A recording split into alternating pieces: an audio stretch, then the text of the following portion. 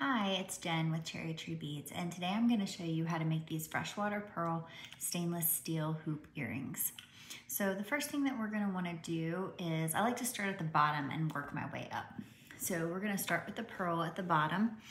I've got my freshwater pearl and a 3-inch stainless steel head pin. You can probably get away with a 2-inch, but 3 inches is what I happen to have. So we're going to string that on the head pin, and then we're going to put our pliers right up against the pearl, and we're going to bend that head pin at a 90-degree angle. Then we're going to put our round nose pliers at the top right there and bend that around, creating a little loop. And then we want to attach this to the bottom stainless piece. So we're going to string that on there.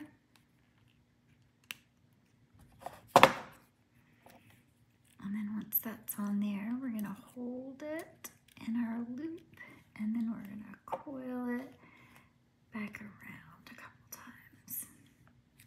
And then we're going to take our cutters and cut off the excess wire. Then we're going to want to attach the rest of these components, and we're going to do that using these 4mm open jump rings. This is already open, so I'm just going to grab it with my pliers and string that one on. And I'm going to string the next one on.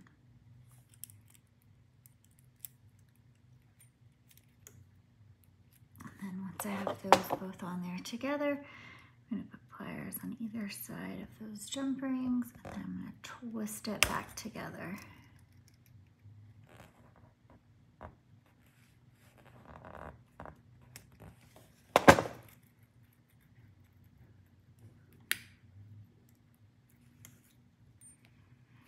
And I'm going to do the same thing with another jump ring.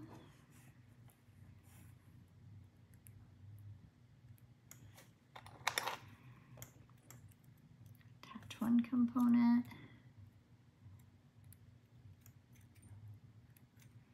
And we're going to attach the other.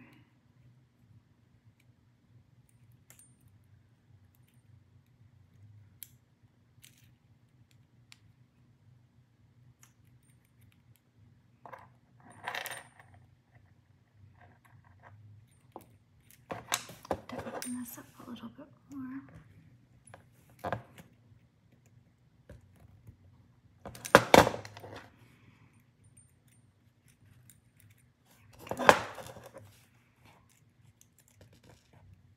And we're going to twist these back into place.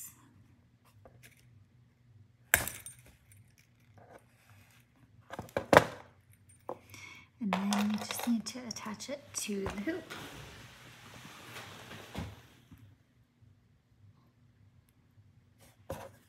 Open this jump ring up a little bit more. Attach my component, attach my hoop, and then close up that jump ring.